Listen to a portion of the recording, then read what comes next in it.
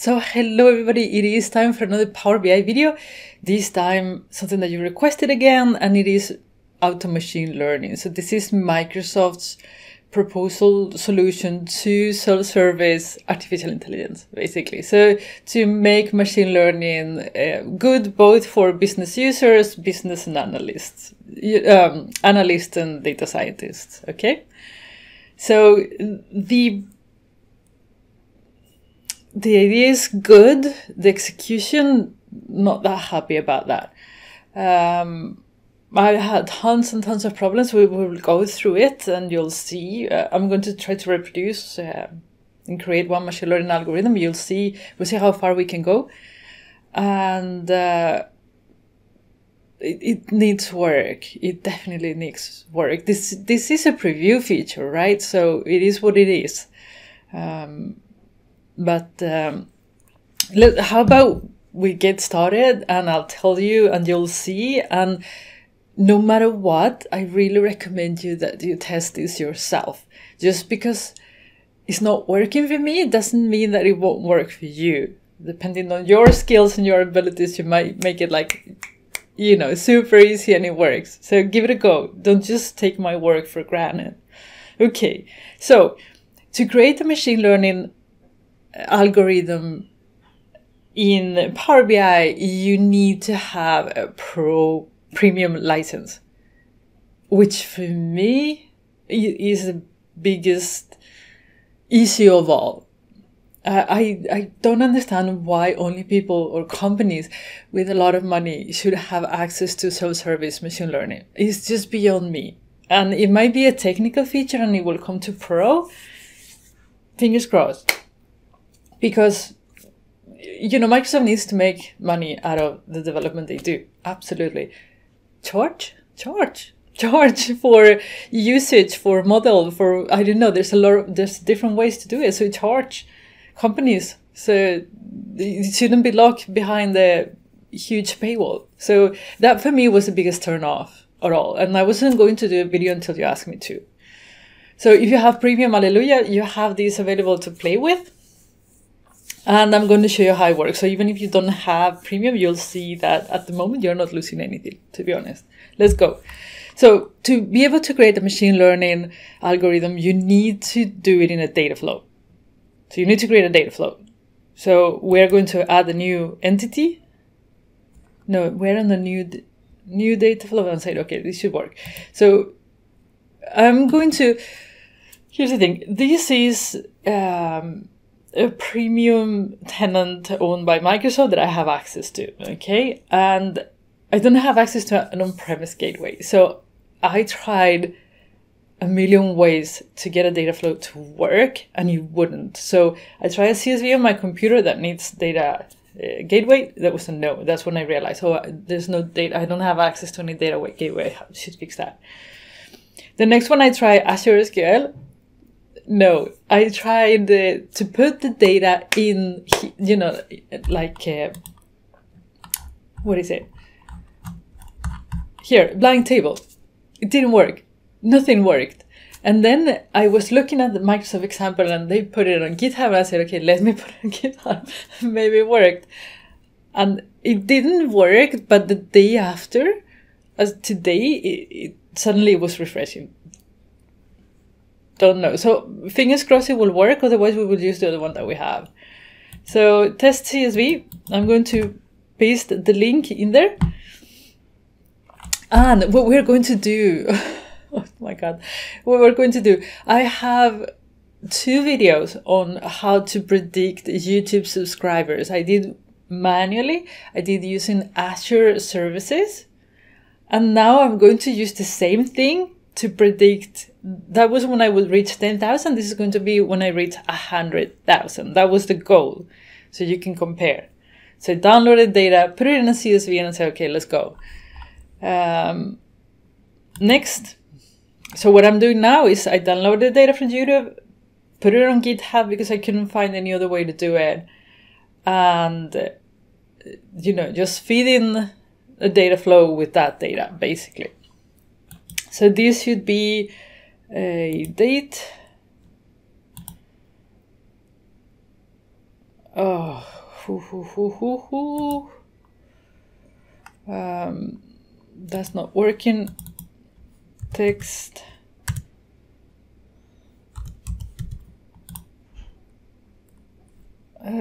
Let's see if we do like that.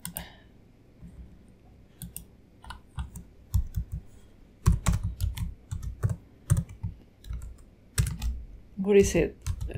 Like that? I never remember. Okay, we got it. So now we have a date, and then we have watch time, views, subscribers, thumbnail impressions, and thumbnail impressions click-through rate. We're going to give this name YouTube data. So we're just loading data into Dataflow. Okay. And YouTube data flow. Let's save our data flow. And then refresh. I got so many problems with refresh that you wouldn't believe it. So I would go and test something else because I didn't know what was going on. And then go back. And then I was trying something. And then it said, no, you have an old refresh version and you have a newer refresh somewhere. So if you're trying this, refresh as much as you can, refresh. So you don't get any kind of, I don't know, for some reason they have to be paired, and if you refresh here, it doesn't refresh there. I don't know what was going on. It worked. We have data and it refreshed. Yes. Okay, good. Now, how do you create a machine learning algorithm? Do you see the brain in here? I love the icon. I think it's great, actually. So if you click on there, add a machine learning algorithm. Awesome. So select the outcome data that you would like to predict. We wanted to predict a date. Okay, so I want to say 100,000 subscribers. Which date will that be? Next.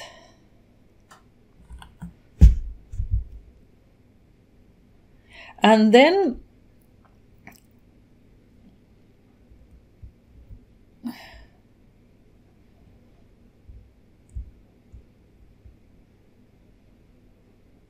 it says general classification, identify the category or class an entity belongs to.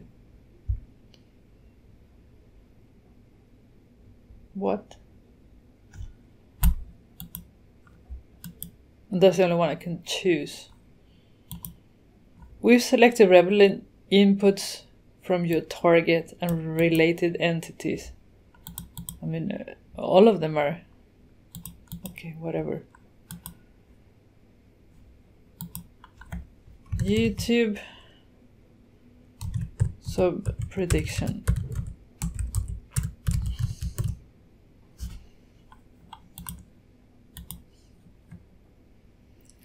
And then it creates 3 entities. I don't know really. I think the first entity is all data, and then it creates an entity for test data.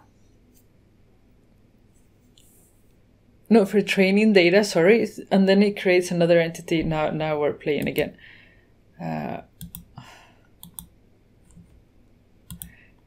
So it creates 3 entities. One, I think, is the entire data. I'm not sure. The other one, it is the train data. And the other one is the test data. So what it does is it takes, this is around 2,000 rows, a little bit less, but 2,000 rows. So it takes some of this data, some of these rows, and it trains a model. So it creates a model with that. So it says, okay, this model should be predicted with this calculation. And then it has some data left. So it takes that calculation and then goes into the rest of the data and says, tries to predict. Because it has the actual results in here. You can see how good the model is. Okay.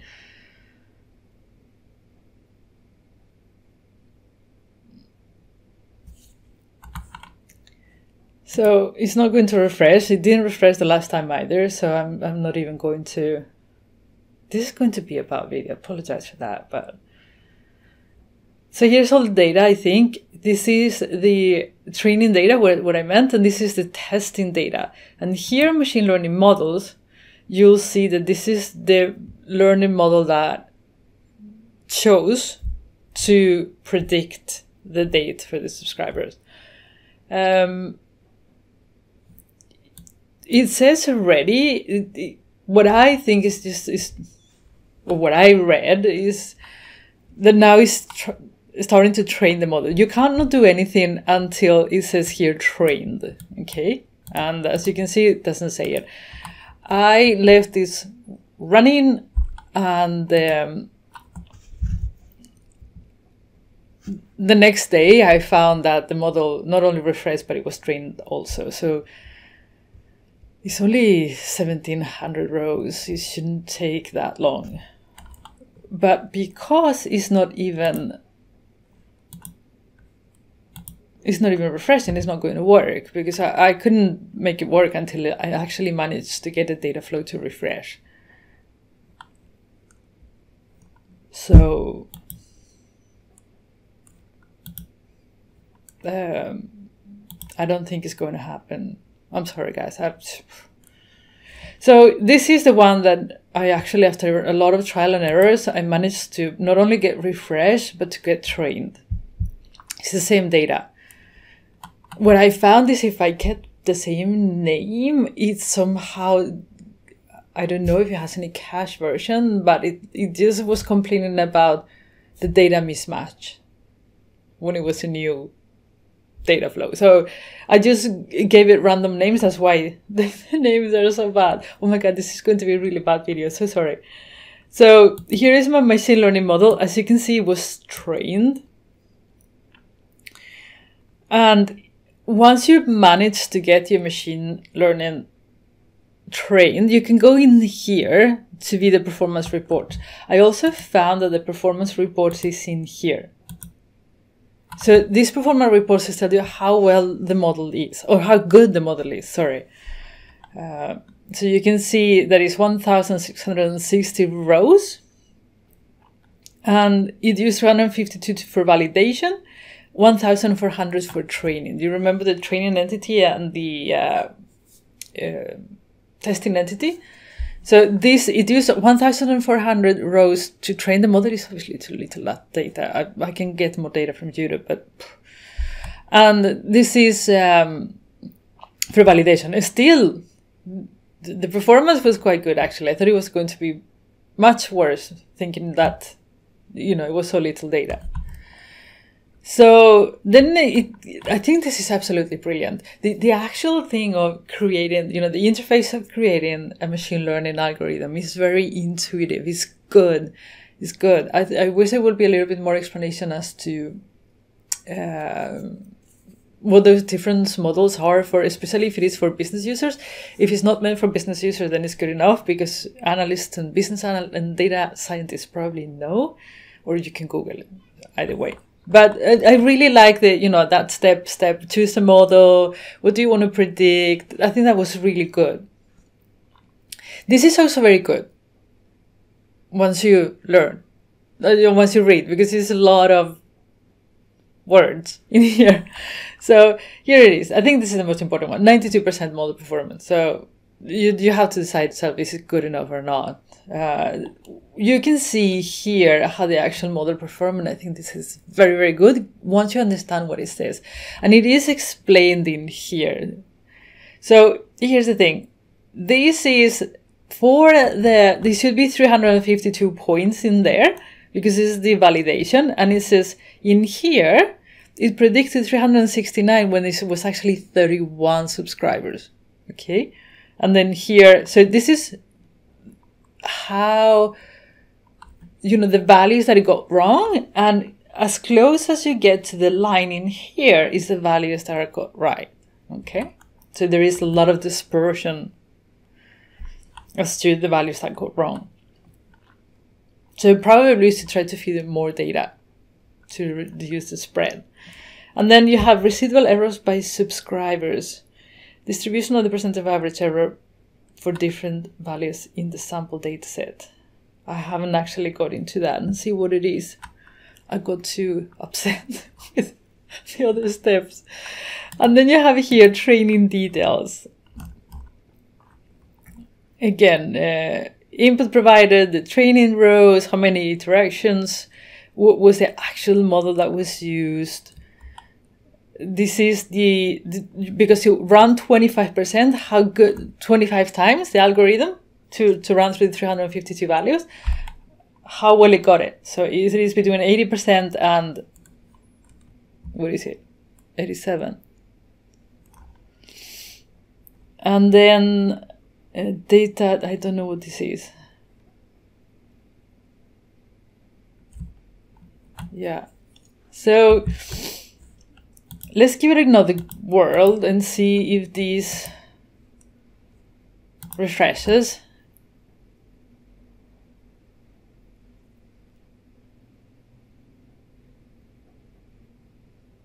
It was a little bit buggy for me. I don't know. And then once I got the model, what do I do with it? I'm still trying to figure that out. And I have spent so much time trying to figure this out that there is no more time left. I mean, I just can't spend more time testing this. So hopefully somebody else can do a better job than what I'm doing here to showcase this feature. So here you say apply the model. Here I was using the wrong column, so that's why the model won't work. But once you apply the model, you will create this test enriched model. And in here you will get the result and the explanation. And I understood nothing of that. So I have to read more to see how on earth I need to use that to actually get a result of what I want, which is a date. And that should be much more clear. But this was a regression model, by the way, not a classification model. So, summary. I found working with data flows was painful. The actual user interface to guide you to create a machine learning algorithm was gorgeous, was very, very good done. Once you create a model, it's still a big question mark for me how to actually predict anything. So it needs work. It needs a lot of work. And, you know, there's like buttons everywhere, like Power BI surveys. You have like buttons absolutely everywhere and you go back and forth, and I got lost a lot of times. And then one thing, when I was I wanted to delete these, but you can't delete these because they are connected to your model. So I tried to delete the model and I couldn't. It didn't allow me to delete the model. The only way for me to delete the model, it was to delete the data flow. Otherwise it wouldn't go away. And, you know, at that point it was like, okay, no, that's enough. I don't want to do this anymore. So here's the deal. I'm going to wait for version 2 of machine learning and then we'll give it a go again.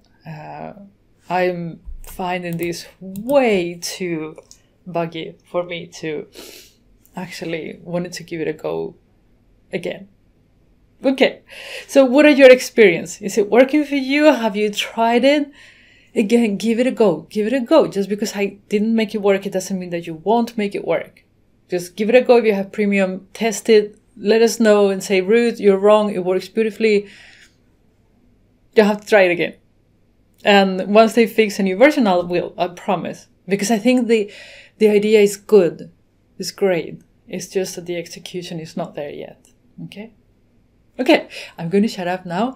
Sorry, I don't think it was a useful video, but maybe it's a useful video in the way that if you're getting stuck, you can come here and see if I actually managed to move a step forward than you might be at. So have a great day and I'll see you again on the next video, okay? And bye.